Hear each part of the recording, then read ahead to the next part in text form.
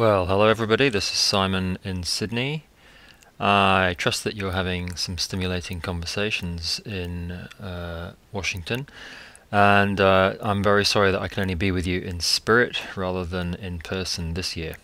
However, I hope that this little provocation will stimulate further debate and discussion as you think about the role of analytics in the creation of holistic formative higher education.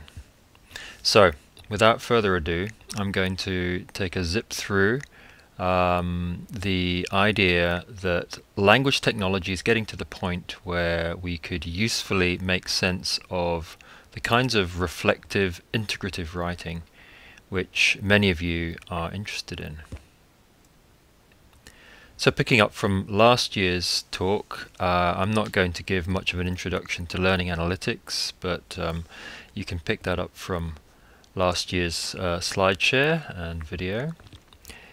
Instead, let's leap straight into the story of the formation by design learning journey. And we have here Kara as depicted in the interim report.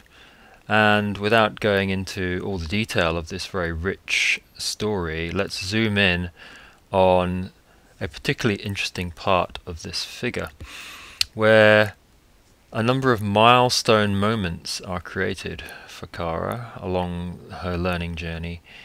And of course these are designed to displace her. I talked about liminal space last year, the sense of being betwixt and between what was certain and sure. And as you enter a new, unfamiliar territory, this can have a disorienting effect. But of course our job is to scaffold and support the learner through that, to provoke meaningful reflection. And we have these intriguing little icons here, one of which refers to some kind of progress dashboard, some kind of learning analytics visualization.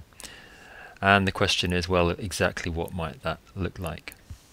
And so the formation by design story talks about creating the opportunities for the learner to pause, reflect, make sense, and potentially revisit one's dashboard and share narrative reflections that represent what you're interested in, where you're trying to get to. And it's this notion of narrative reflection that we're going to really focus on, because of course an important form that takes is writing. Now, why is reflective writing of such importance for formation by design? Well, there are quite a few scholars who have been investigating this concept of reflective writing. I know many of you will have been under the heading of e-portfolios. I have been getting into some of the literature around this, and they talk about various levels of reflective writing. This might start from recounting simply what has been happening in a work placement, in a particularly stimulating project, or perhaps in a rather boring series of lectures. Beyond that, though, we're looking for descriptions in academic and professional writing which are demonstrating the ability to use the technical vocabulary of the discipline. You're looking for a critical voice where you're comparing and contrasting. We're looking for evidence that you can start to explain what was going on, both in terms of the disciplinary vocabulary, but also reflections on what is going on perhaps inside oneself. And we, of course, are looking for speculations of various sorts about the implications of a particular event or experience. That comes from the work of Mary and Michael Ryan at Queensland University of Technology. Here's an intriguing quote from the work of Reidsma et al. Rosalie Goldsmith is at UTS here with me, and we'll be hearing a bit more about her work later. So it seems to me that some of the language that we find the scholarship of reflective writing using is really quite intriguingly close to the kind of language that we find in the FXD story. So, for example, in analyzing reflective writing from engineering students, you can see that they discern three key themes: ownership of learning, the formation of identity, in this case as an engineer, and the different navigational pathways that the formation of that identity takes. And in this interesting diagram, you can see that here we have the core accepted disciplinary knowledge that needs to be evidenced. There are various ways of navigating through the experience. And we can see these very big words: identity, sense of ownership over learning, right in there as part of this new conception of what it means to be, in this case, an engineer. And we have reflective writing, which is giving voice to the lived experience of the student, which in turn is feeding back into an evaluation of how their learning journey is going. And Mezirow talks about the fact that if students are provided with opportunities to examine and reflect upon their beliefs, their philosophies and practices, then they are more likely to see themselves as active change agents and lifelong learners. And in this slide, coming again from Reidsma et al., they talk intriguingly about the fact that when they looked at the top and the poorest performing students, they found that the weaker students were expressing agency which doesn't seem to be willing to take risks or accept responsibility. It was the client that let me down. My client was not very enthusiastic. He only reminded us, etc., etc. It would be much better, at least, to have more guidance. There's passivity there. There isn't a sense of ownership. The student is still talking very much as a student and about how the course or the client let them down. Whereas they found that the strong engineering students displayed a lot more agency in their reflective writing. There was a lot more I rather than we. There was a lot more ownership and sense of responsibility in the writing, compared to the example on the right, which is from one of the weakest students, where they're still talking student speak, and it's very much we. And one of the summary graphs from their analysis, where you can see this graph is about your degree of negativity, and you can see in particular that spike around the course, the language used to describe the course. And in other graphs they show how the strong performing students were much more positive about the clients and the opportunities. And so you will have heard by now, I think, from Ruth Crick and the work she's been doing around the assessment of learning power. And I think we can see some interesting connections here to the notions of mindful agency as a real driving variable in the whole story that she has been uncovering, the roles of the connections to sense making and curiosity, and maybe we're seeing more hope and optimism in certain kinds of lifelong learners, certain kinds of students, which seems to be a proxy for a sort of lifelong learning attitude which feels confident enough to seize learning opportunities when they present themselves. And this notion of open readiness, which again is about the willingness to embrace a new opportunity and to stick with it. This whole notion is a sort of rich multi-dimensional notion of resilience, really. And so another quote from Ryan and Ryan, that of course with suitable support students can reach a critical level, and then the deeper, more active learning occurs.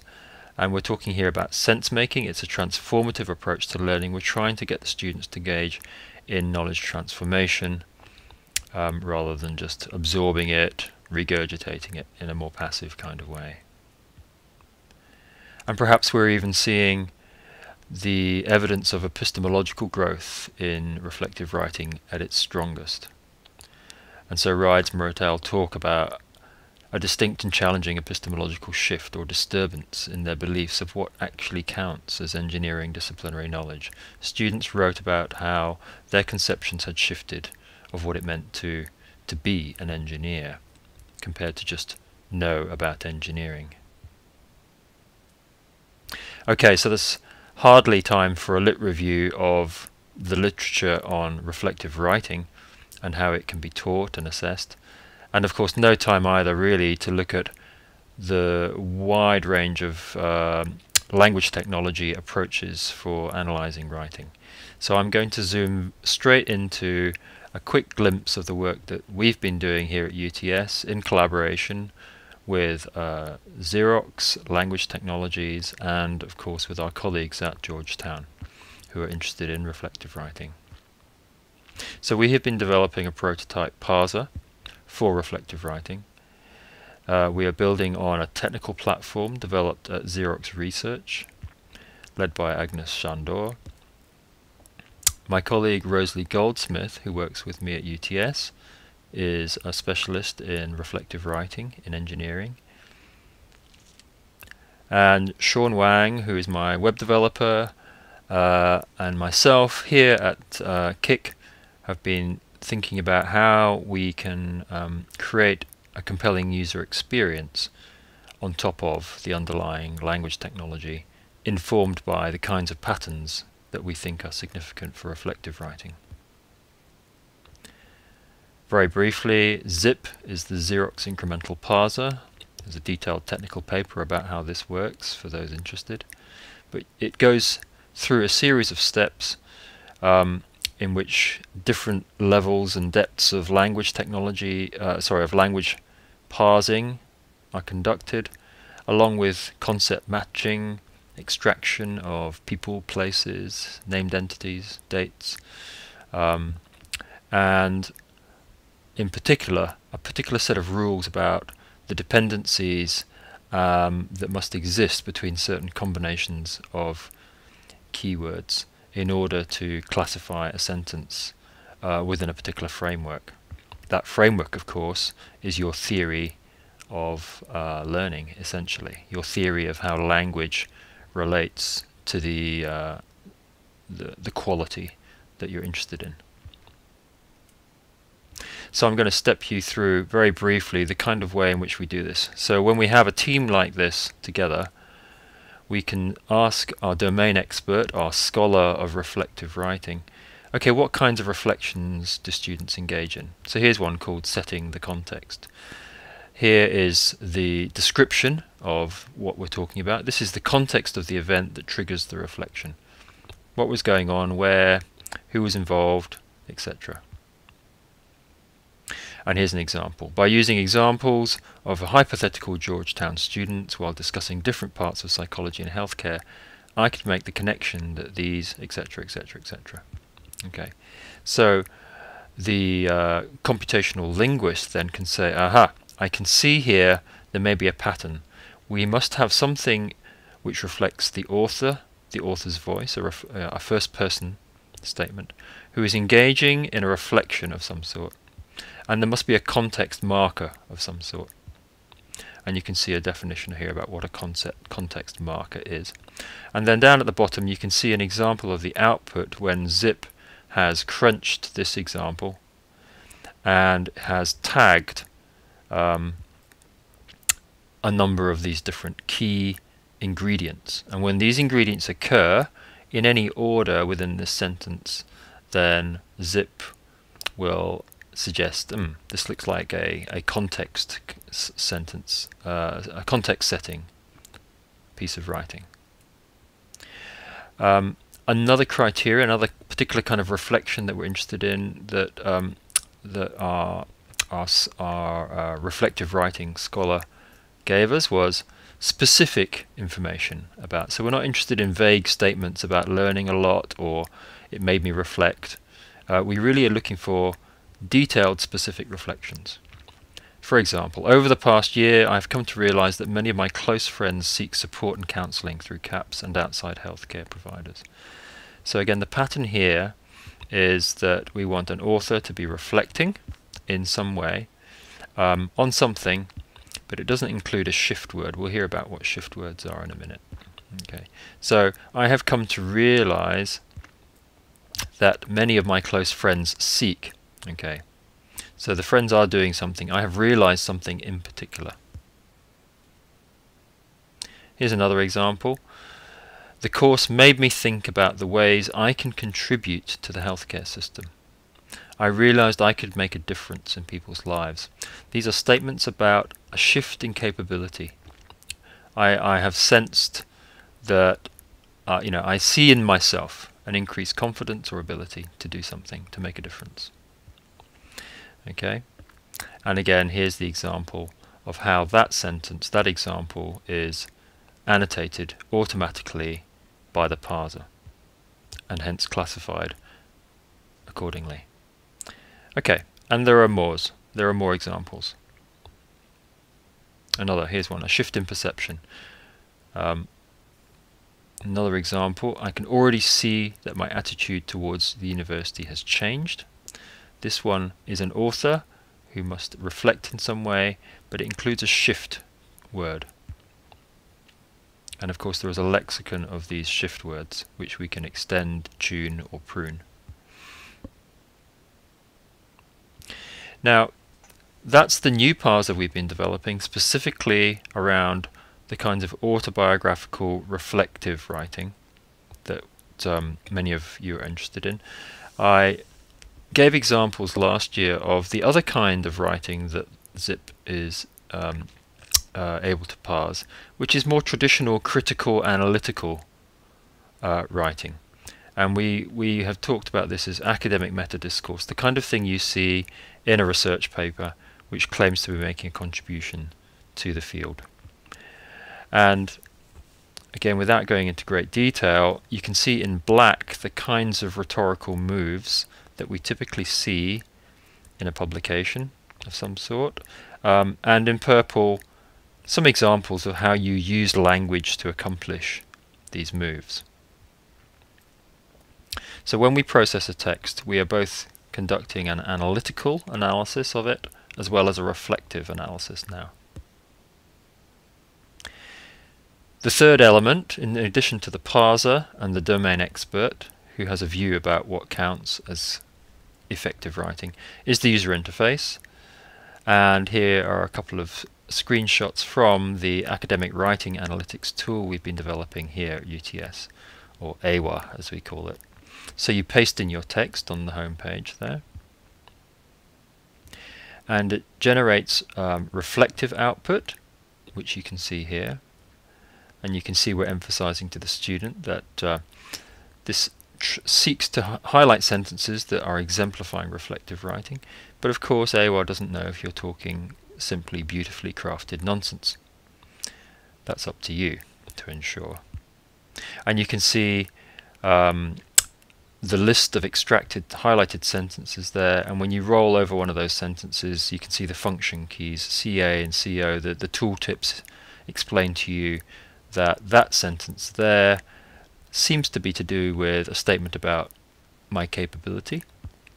I feel more comfortable talking in a group setting, and as though I can contribute my thoughts. And there's clearly something about the context there as well. It's a group setting. The analytical writing report is the one I just talked about, which is looking for analytical, argumentative or scholarly rhetorical moves.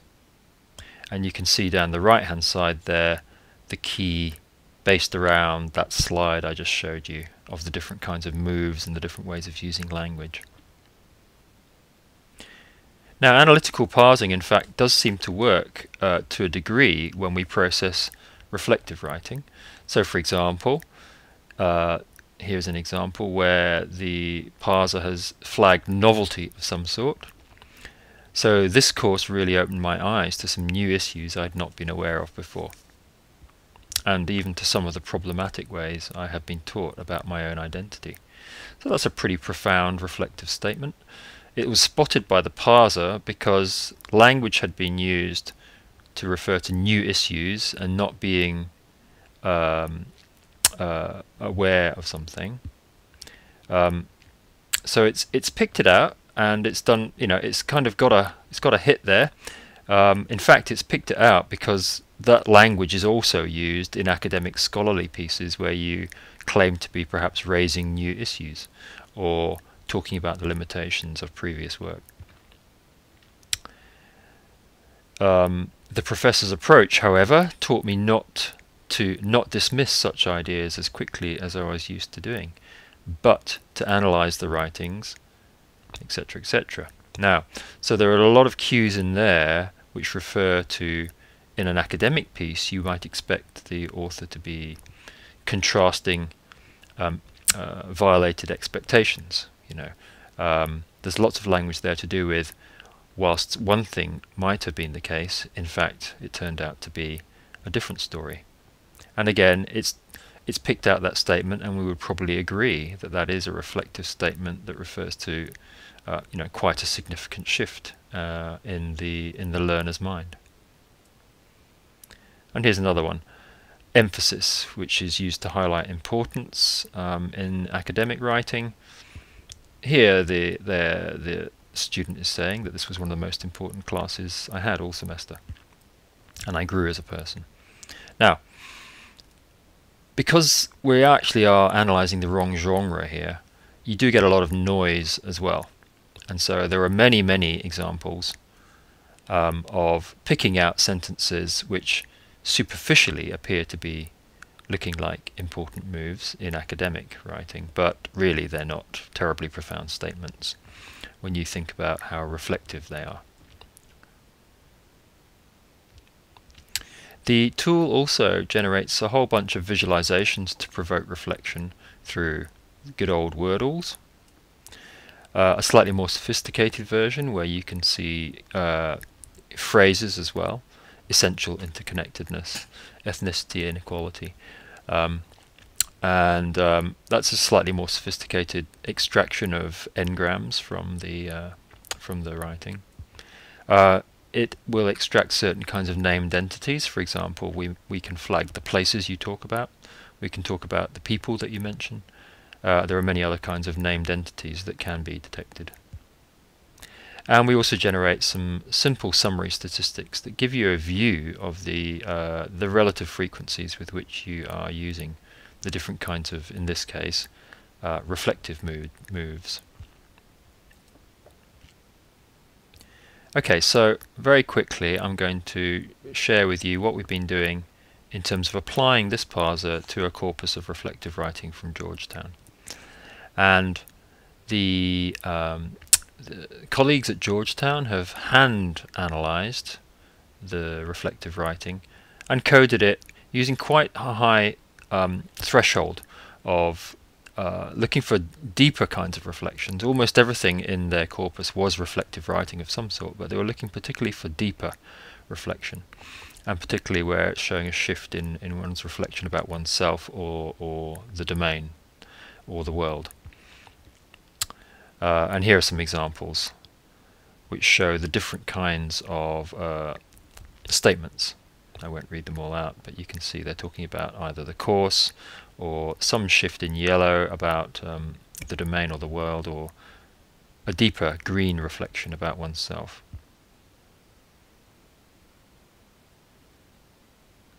So the $20 million question, of course, is, well, when a human highlights text and a machine highlights text, what's the nature of the match?